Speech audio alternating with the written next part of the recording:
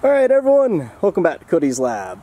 This here is a piece of tempered glass which has been heat treated to induce stresses that allow it to withstand forces that would break normal glass, such as a hammer. It took that without any trouble. So let me attempt to explain what's happening here. This is a piece of normal untempered glass tubing. If I loop it through this string, grab hold of each side and lift, you can see that the glass is able to support an anvil. I'm putting a force on this side of the glass. That side of the glass is becoming under compression. The force is pushing the glass together. On the other side, the glass is being put under tension. The glass is trying to be pulled apart. But as long as I don't overcome the tensile strength of the glass, it's able to hold the load. The glass is fairly strong and rigid that way. But now if I disrupt the glass a little bit by introducing a defect, give it a little bit of a scratch with this piece of barrel here. Now, if I take that scratch and put the string on the scratch, the anvil is able to be picked up just fine.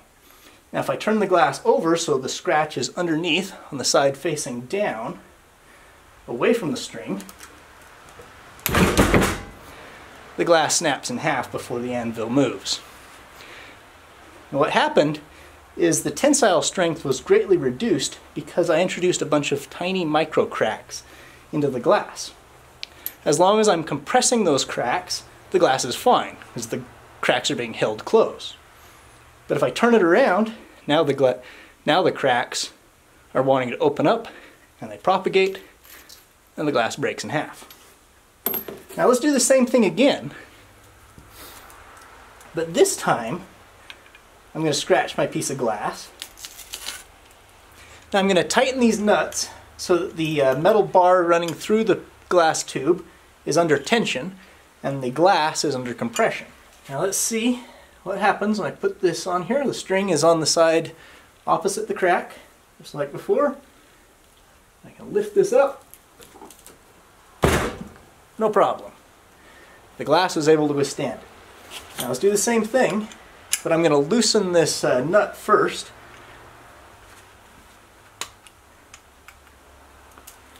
Just like that. So now the glass is no longer under compression. Exactly the same. And the glass breaks. The compression held the glass together so that those cracks could not propagate.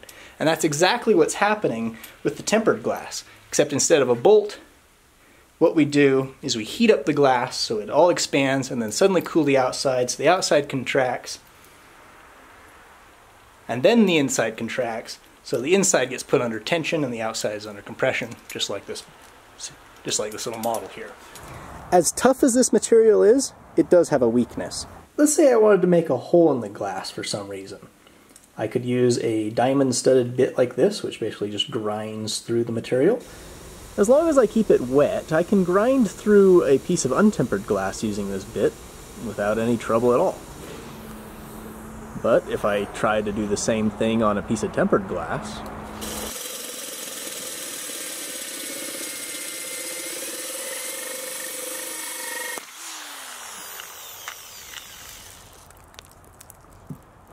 it doesn't work. You cannot cut through tempered glass without causing it to explode.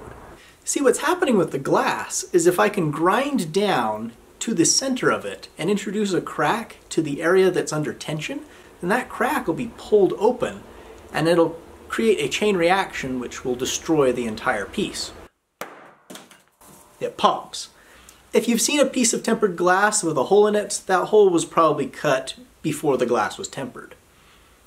But I want to know if I could still make a hole successfully in glass that has already been tempered if I use a method that doesn't cut and grind. If there's no vibration, there's no cracks forming, if I'm removing just a few atoms at a time, could I successfully do it? Let's see what happens if I try to dissolve a hole in the glass. I got 2 soda caps, cut a hole in the bottom of one of them, and I'm going to glue them to the glass using some silicone, which I have previously tested to determine that it is resistant to HF. Okay, as you can see, we're in the fume hood. I've put down some lime, and here's the glass with the caps glued on. This way I can put the acid in there, and when it dissolves through the glass, it'll be caught in this one, and it can dissolve from the other side. That way I can end up with a nice round hole. At least that's the idea. Let's just set this just like that. So, I guess it's time for the acid. What I'm going to do is add it in just little portions, because the glass will form insolubles, which makes the dissolution happen more and more slowly. So what I'm going to do is periodically remove the acid, clean off the glass, and start over. There, I guess. Put something over top of it so it doesn't fume, and close down the shield. I'll just leave it there and we'll come check on it in a day or two. Okay, it's been another day. Let's see what we got here. Looks like it's developed that crust again. Let's take the acid off and neutralize it.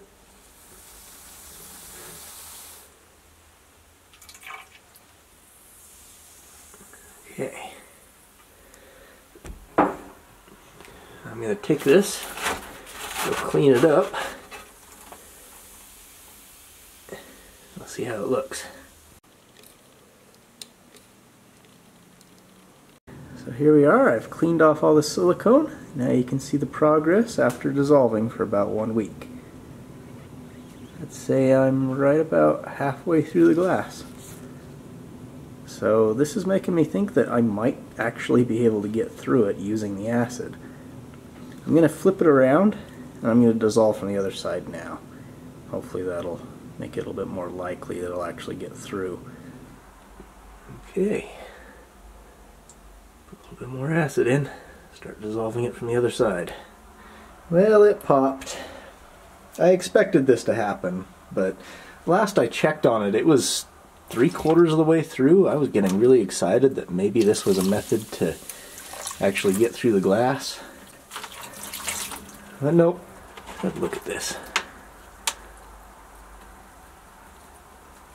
It's all here. Okay, so I've cleaned off all the acid, and I've removed this cap here while leaving some of the silicone behind in order to kind of stick the glass together so we can see what it originally looked like. See, there it is. It definitely thinned it substantially. Let's take these calipers here and actually measure that. It's about 1.2 millimeters. And the original thickness of the glass before dissolving, about 4.76. Here's a little closer look. You can see that white crusty material that forms. I think this is mostly calcium fluoride. This is soda lime glass, and calcium's fairly insoluble in hydrofluoric acid. Yeah, I was hoping that this would be a method to get through the glass, but even though I was dissolving it slowly over a period of weeks, at some point it just reached a tipping point and the glass tore itself apart. Hope you enjoyed. I'll see you next time. What's happening with the glass is if I'm able to exceed the external compression, which is about 10 to 20,000 psi, then I can get a crack to open up and go down into the portion of the glass that's under tension, and once that happens, that crack continues to open up and spreads and moves through the entire piece of glass, and the whole thing just explodes. With the hammer, the force is spread out over a wide enough area that you don't overcome the external compression unless you hit it really fast.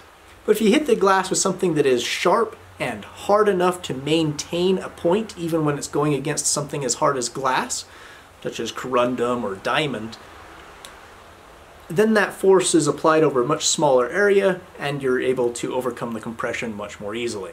This is why spark plugs will break glass whereas a hammer won't.